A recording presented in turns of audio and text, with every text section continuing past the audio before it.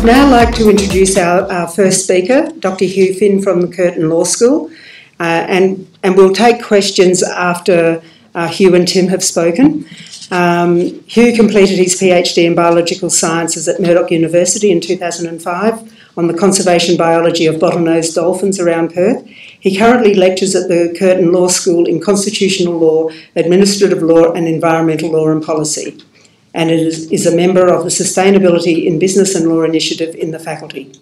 He worked previously in research and academic roles at Murdoch University as a coordinator for a citizen science project at BirdLife Australia and as an associate in the Supreme Court of Western Australia.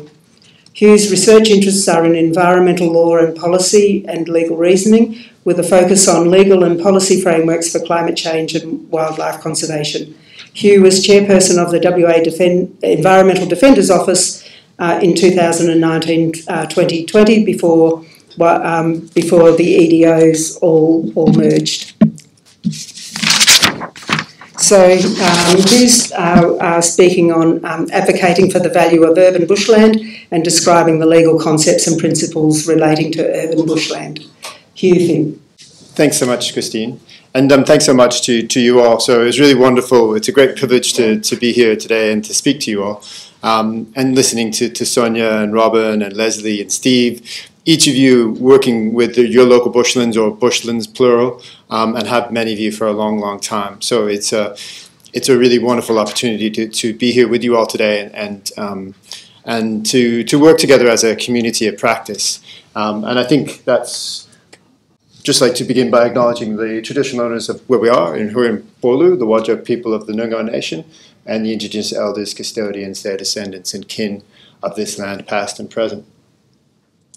And so thanks to Christine, Coma, Mary, Mark, everyone in the Urban Bushland Council for the work that they do day in and day out, 365 days of the year and for decades. So it's really fantastic, and all of you in the individual organizations that are working together. And, oops, go back one. And so we are a community of practice, and that's really here to you, talking to you in that capacity as part of this community of practice, because we're all advocating for local bushland, and we're trying to persuade and to get better decisions, which is a lot of what we do, along with many of you also doing on-the-ground restoration work as well. So it's a combination of things we do, but one of the purposes for today's workshop is how we can think about how we persuade. And at a broad level, just wanted to talk to you a little bit about the EP Act. I guess I was talking with Tim, my talk will be a little bit aspirational in terms of sort of trying to look a bigger picture of what's in the EP Act and I guess where we're going with our advocacy and trying to pick up some ideas. All of us have a sense of the value for our local bushlands, but some other ideas and ways we might think and integrate into our advocacy, and so we can be more effective. And it really is often about the value that we attach and trying to express and articulate the value of those local bushlands. So hopefully, and the slides, some of them have links in there, so they'll be available to you. I'm happy for them to go out to you all after the workshop so you can use those links. And if you have any questions, please feel free to contact us. I'm happy to chat about it. Oh, Steve? We also have a copy of your presentation. Oh yes, definitely. No, I think that'll probably go up on the website, and yeah, I'm so happy, and all the links will be in there. And if you have any questions, please feel free to ask us. So I won't, just to point out, won't sort of list off all the values of bushland. Many of you obviously are aware of those, and both the sort of scientific and aesthetic and cultural, however you want to put value on. And obviously they're in these documents as well. And they're even in the EP Act, so I think everyone's got a copy, and you can see some of the values are expressed in the Schedule 5 principles, but they're not comprehensive in some sense, and some of the values that I'll talk today aren't in those Schedule 5 principles. And I guess one of the things is to encourage us to thinking about how we can also look more broadly and have a discussion about how we value our native bushlands. So 2 parts to the talk. First part, I'm just going to talk about really how the Act defines environment, and pick out some parts of that and different ways in which we can advocate for the values of bushland. So you all got the Section 4A provides that the object of the EP Act is to protect the environment of the state, having regard to the principles there. And I won't list off the principles. Some of them are quite familiar to you. Some of them are more sort of in relation to waste and pollution. And I'll talk a little bit about some of these principles, but also that the content of these principles has to be contemporized to where we're at today. So we have a changing climate, for example, and we're continuing to experience the ongoing deforestation of the Swan Coastal Plain in terms of our Banksia woodlands and Chewett woodlands. And that needs to infuse how we think about the precautionary principle and the content of intergenerational equity, so future generations can enjoy the woodlands and forests we have, at least the quality today, and if we actually implement what's said in the native vegetation policy, we actually need a net gain landscape, so we have actually more vegetation on our landscape in the coming decades. In terms of the EPA, Section 15 provides that the objective to the EPA to use its best endeavours to protect the environment and then to prevent, control and abate pollution and environmental harm. So those are just sort of, lawyerly statutory words, but they give a sense, and I really wanted to focus on that word environment. And so it's defined for the purposes of the EP Act, and those, there are different ways of defining environment. This is how the Act did it. Living things, their physical, biological, and social surroundings and interactions between all of these. And the first part of the talk, I'm just going to pick out some of the parts of that, and I'm sort of going to talk about 4 different things. So I'm going to talk about public health, I'm going to talk about wild animal welfare, talk about relationships, and then talk about protecting the environment in a changing climate. And so the first one, basic point to you, many of you working and familiar with this term, but that bushland native vegetation is public health. This is something that Common Lawrence and others have been working in this area a long, long time, and so there's a lot of great resources. I've put a couple in a few slides' time, but it is really important that we begin, I think, to talk about the public health value of native vegetation. So urban forests as well, but bushlands have this positive public health aspect. And more than that, when we lose those local bushlands, that impacts upon public health, and that's a critical thing that needs to be in the decision making and considered as a value.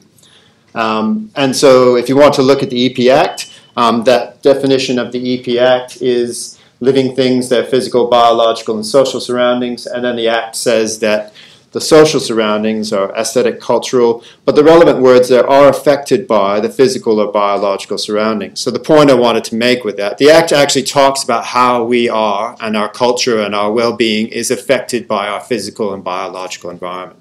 And, for example, our local bushland. So that's in there and how the Act actually talks about the environment. And so make another connection to another statute just to emphasize this point that public health means the health of individuals in the context of the wider health and well-being of the community. And then I actually think that we can talk about keeping local bushland and maintaining as part of this combination of safeguard policies and programs. Because it's well demonstrated now, the public health, the psychological and physical benefits of being in nature, having local bushland around us, having an urban forest. Those are things that are measurable, quantifiable from empirical things from a scientific perspective, but they are public health benefits of local bushland. So this is another way we can talk about the value of our local bushland. And I'm not saying that the preserving local bushland is part of this general public health duty, but I am saying that this new act, this Public Health Act, and how we think about public health, the way it includes mental health much more than it ever did before, that we actually, having nature next to us, living within it, having a connection to it, relating to it, these are important, measurable things that improve public health for individuals and for the communities in those areas. So these are some resources, Pierre Horwitz and Common Lawrence and others, and relevantly there's a chapter from the Never Again, since we're dealing with row 8 and row 9 again, but it's a chapter about that, and it's got some relevant content, and if you're needing further information, I'm happy to sort of put you in the right direction.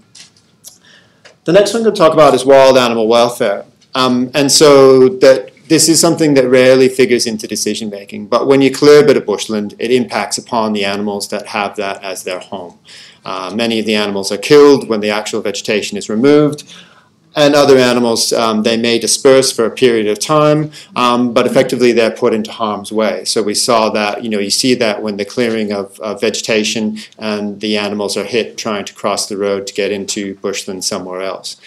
And so this is ways that we can articulate this if you want to think about it. When you're actually removing the vegetation, these are the kinds of things that can happen, and then often the vegetation itself is burnt at the end of it after being removed.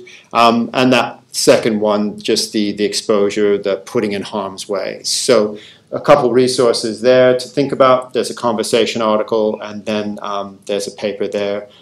So I was one of the authors, but along with Naheed Stevens, but it's something that I think is quite important to talk about in terms of the bushlands are home for lots of native animals, as well as the plants that are there. So the third one to talk about is relationships. And so this is encapsulated in the idea of interactions, which, from a scientific perspective, we all know about the interactions between the different components of ecosystems and communities. But I just wanted to point out that, I think Steve mentioned the native vegetation policy, which has good things in it, but it mentions the word relationships once.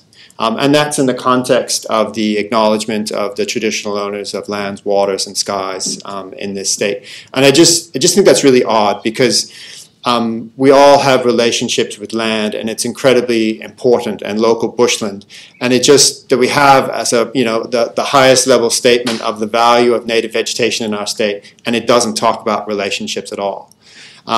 And this is something from First Nations. Fundamentally, First Nations are, they're talking about their culture is based around relationships with particular country. And many non-First Nations communities and individuals also have these long-standing relationships with land, with local bushlands.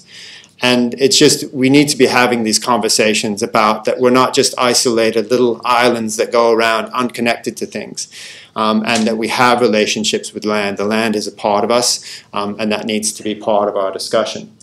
And so makes a bit of a segue that this is also the part of the work of reconciliation. So this is a quote from Chief Justice Quinlan, the current Chief Justice of the Supreme Court of Western Australia, was talking about the Uluru Statement from the Heart. And I'll give the relevant words from the Uluru Statement from the Heart. But this is a concept that is in law as well as in culture. This idea of relationality, and that we have connections, and that actually what defines us is our connections and kinship with other things. And these are important things to articulate and to think about in terms of the value of our local bushland. And so this is the very beginning of the Uluru Statement. It goes on after this, but this idea of sovereignty, of connection to the land. And these are important concepts articulated by First Nations in the Uluru Statement from the Heart, but relevant to all of us and relevant to how we think and value our local bushlands. So the last of the fourth part here, the first sort of part of the talk, is to talk about protecting the environment in a changing climate. And changing, using the ing, is to indicate that we are talking about something which is ongoing, which is intensifying. We can see that over what's happening in the East Coast. Still much of a third to a half of Pakistan is still underwater. So countries around the world, peoples, communities are experiencing the effects of climate change, and native vegetation is as well. And so these are just some basic points about, trying to protect the environment and trying to look after our local bushlands in the context, and also relevant for decision making that occurs in the context of a changing climate. So that climate change, it creates and amplifies the uncertainty. So to use one definition for risk, risk is the effect of uncertainty on your objectives. So, for example, if we're trying to create a net gain of vegetation on our landscape, we have to take into account the fact that climate change is going to continue, and indeed even to intensify its impacts upon groundwater, causing drought, heat waves, all of those things that are impacting upon the ability of native vegetation to persist, and where we're trying to revegetate, whether that's rehabilitation or some kind of offset, or just trying to add to the quality of our local bushlands, climate change is something we need to take into account. As well, we know that things with forest disease, plant disease, and other threatening processes, climate change amplifies the impact of those and interacts with those other threatening processes. it also in an important way constrains what can be practically achieved. So recently we've been talking about this and looking about mine site rehabilitation in the Jarrah forest, particularly the northern Jarrah forest, and climate change and all of the sort of consequent effects of declining rainfall and other consequences. They really constrain what can be achieved when you knock over a forest and try and replace it. In a changing climate, you're just not going to get close to what was there before. And that needs to be, on the Swan Coastal Plain when we're talking about offsets and trying to revegetate areas. Obviously, I support revegetation, but we need to be, particularly when we're talking about offsets, where we'll knock over this bit of bushland and we'll plant more over here. There is a practical constraint on what we can achieve in terms of revegetation. It needs to be done smartly. And I think, getting to the fourth point there, climate change, it increases the value of keeping intact what we have and trying to keep it in the best quality we can.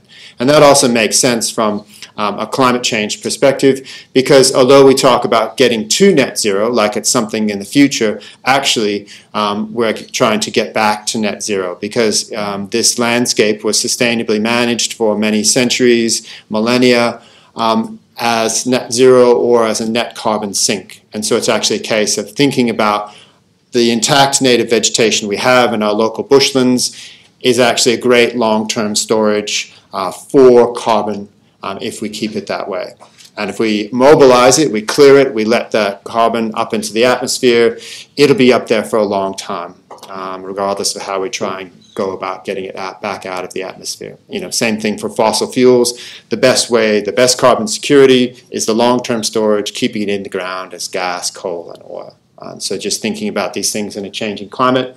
And it's important to articulate these things, because I think, I'll try and talk later, it actually changes the content of how we think about trying to preserve what we're trying to do. When we think about the contents of what biological diversity is, or when we talk about what's comprehensive, adequate, and representative, what was comprehensive, adequate, and representative 20 years ago is not so today.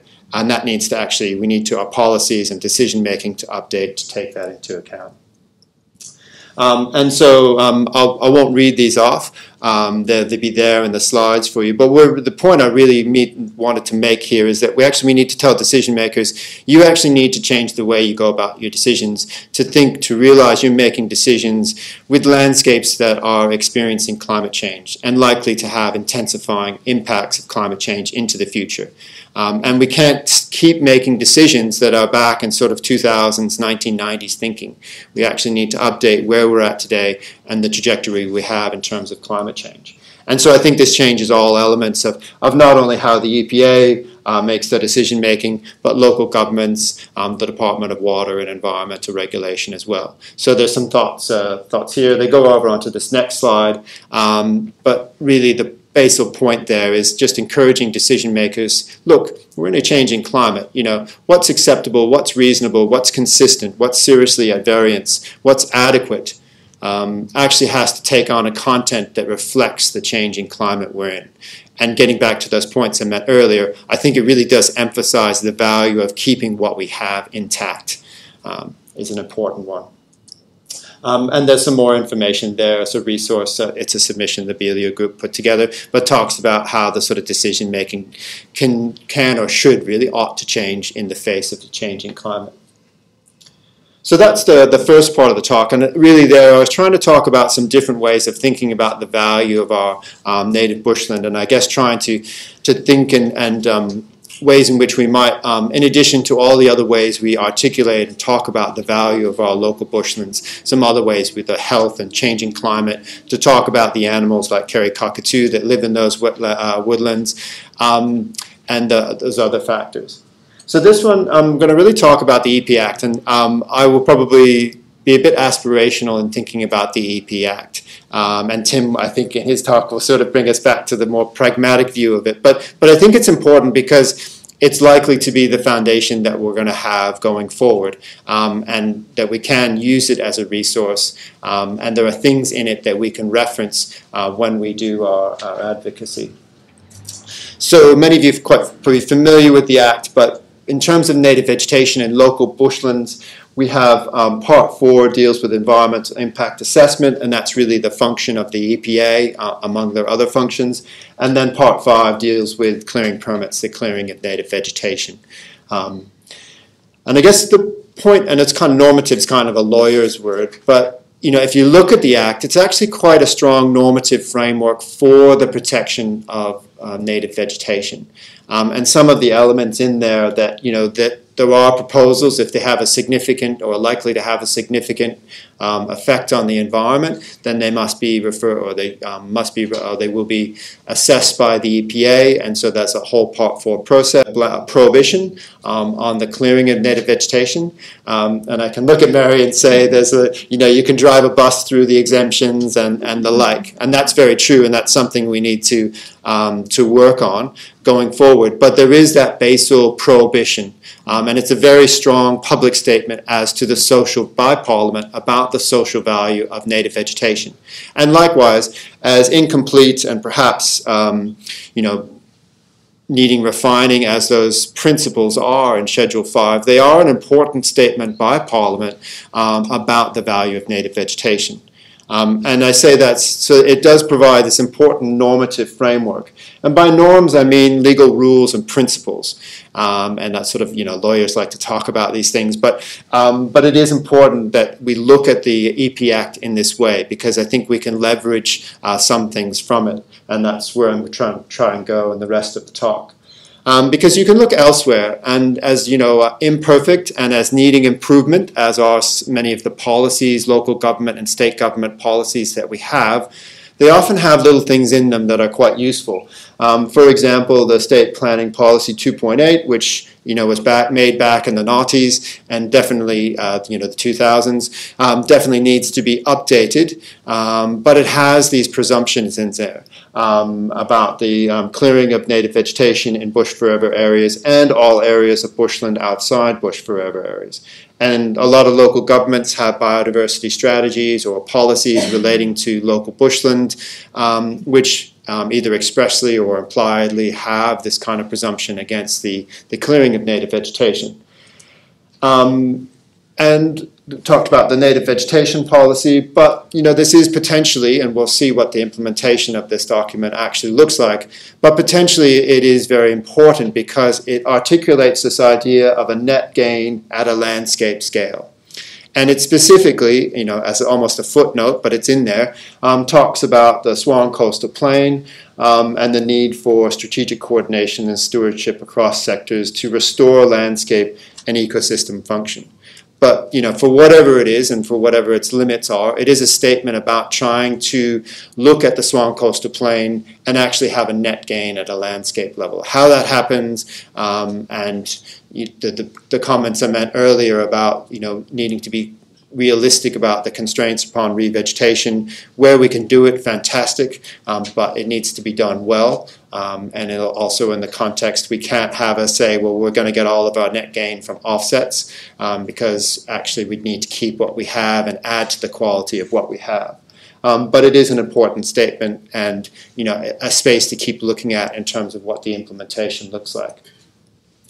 But I think what we get is we get these presumptions against, we get three presumptions. We get presumptions against the clearing of a local bushland area.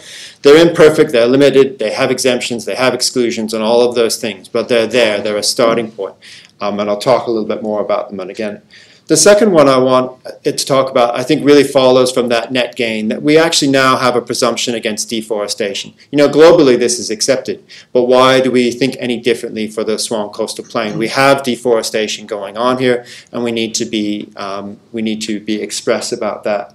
And also, we have a presumption for net gain. Now, the policy says not to be applied to the level of an individual proposal, but how do you get to a net gain without looking at individual losses and individual applications for clearing? You just can't get there. So we need to be smarter about cumulative impacts, looking at the landscape holistically. And really, I think one of the things we can do on advocacy is try and identify where these presumptions are. They caveat that they have these limits around them, but we can look to strengthen them, we can look to revise them, we can look to extend them, and we can look to entrench them. So they're a great point, and why that's important I'll get to in just a moment, because I think we can also start linking these together so we can be smarter about how we look at cumulative impacts, how we apply the precautionary principle. So I won't go into it at the moment, but there was an article in the most recent, the spring 2022, about the precautionary principle and how it might apply to our thinking. So there are ways we can try and encourage decision makers to look holistically. And so that we don't have a proposal by proposal. So I'll just make off some of these points here, but really what I wanted to think about is how we can recalibrate the decision making so that, you know, the starting point is that this area should not be cleared, and to shift the onus of justification onto the developer. In a way, you know, that's sort of maybe how that's supposed to work, but the reality is that the developers and the like think that they have an entitlement to clear vegetation. And we actually need to go to decision makers. Well, no, actually, it's the other way around. They have the onus, and they've got to justify the loss of that native vegetation. And so where we can strengthen those provisions, extend them, talk about some of those values and the many values of local bushland, and have these arguments about value, but from a proper starting point. Not a sense of entitlement to clear native vegetation, but actually no is the starting point, and then how are you going to justify that? And I think perhaps even changing that further into the future. So, you know, the Schedule 5 principles, we'd like to change the statutory texts, but one thing we could change is to actually look at the interpretation that DIWA has. So 2014 document, how can we get that stronger? How can we get changes into there? And really talking about one of the things that's in the Section 4A, it talks about the proper valuation of assets and services. Well, what is local bushland but an asset and a service? It provides ecosystem service to us, it's an asset to us, and we need to get that into our decision making. So these are important points. I won't go through this, but this is just an example of the kind of information. And what I really want to say is we have deforestation going on. So there's a link to this article in a moment. Many of you are very familiar with the experience of Chewett. But, you know, fundamentally, the Swan Coastal Plain, Bankshire woodlands, and Chewett woodlands, they are nationally threatened ecological communities. They are disappearing rapidly. They are feeling the effects of climate change. We're going to lose much of them in the next couple of decades if we don't change around what we do. So there's an urgency to what we do and to get that into decision making. And you know, in looking around and trying where we can find good decision making, because sometimes lawyers and academics talk about, you know, law and the kind of thing. But I think we also need to look around for good decision making. So these are some examples where I think the State Administrative Tribunal has engaged in a planning context, but has engaged in some good decision making. So the first one there's some really good stuff talking about the Chewett tech and its actual application to a particular development application. And there's others in the other two there. And it's just a way of beginning to talk about how we can get better decision making. They're not perfect decisions from an environmental perspective, and that's not the job of SAT. They're not a environmental review court, but you know, they function and they do gauge in decision making, and there's some really good principles and ideas that come out of SAT as well. So worth a look. Almost done, Christine. And then we have a presumption against deforestation. So the point basically here is that we need to talk about what it is, and that we have deforestation. And, you know, we use it clearing, but clearing is a euphemism. It's actually quite an old concept and a dated one, and we need to say this is actually deforestation because where we get to, and you know, this loss of vegetation is by continuing to look at a proposal by proposal basis, and so that we actually need to turn things around and look holistically at a landscape scale. And so we have a presumption against deforestation that brings in that cumulative and holistic impact approach, so we can get that net gain landscape and really to articulate that as a goal for the Swan Coastal Plain. But thanks very much to the organisers. Thank you all for the amazing work you do, and take care.